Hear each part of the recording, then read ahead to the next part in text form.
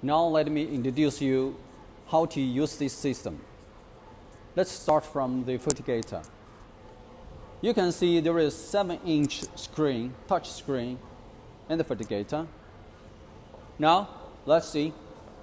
You have mode. We have default 2 mode, veg and flower. And you can use your own mode also. And you can turn on and turn off the chiller manually. So in winter, if the nutrient temperature is not too high, so you don't have to turn on the chiller. But in summertime, yearly you have to turn on the chiller to cool down the nutrient solution. Now the nutrient solution is 78 degrees. So you can turn on, open the door and set the temperature of the nutrient.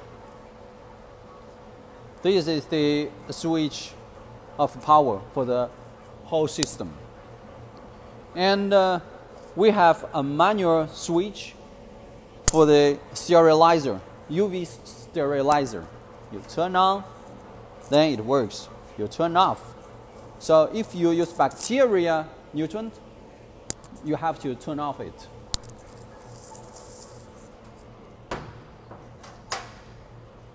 This is not a dosing system.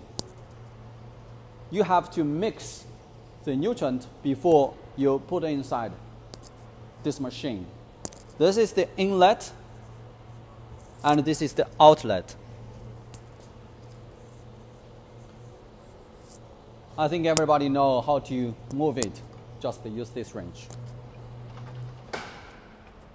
Okay. And in the manual switch, you can, let me press OK. So it means we are now in the manual mode. We can turn off the lights, turn on the lights, turn on the pump, turn off the pump, turn on all the ventilation. So all the ventilation fans has been turned on. So when you harvest every season, you have to wash or sterilize the whole system. Then better you use this manual mode. Let's come to see our power box. Oh, we have to go in that way. At this side, it's very easy to see how this power box works. The light can be put down and up by this 2 switch. So in this way, we can keep the light to the canopy in a certain distance, like 1 feet or 1.5 feet. And you can turn off the vine and the light manually. For every line like this, we have 5 racks in this line. We have 10 power boxes. Let's see. We turn off the lights and the vine.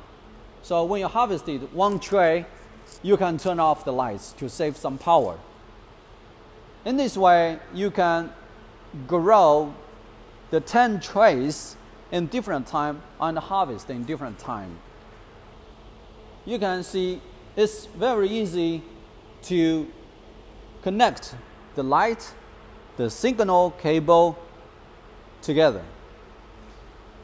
The power cable comes from the ceiling, connect directly to the up power box. We connect the up power box to this down power box by a wire. Use standard American connectors. So this is how we use this system. Thank you.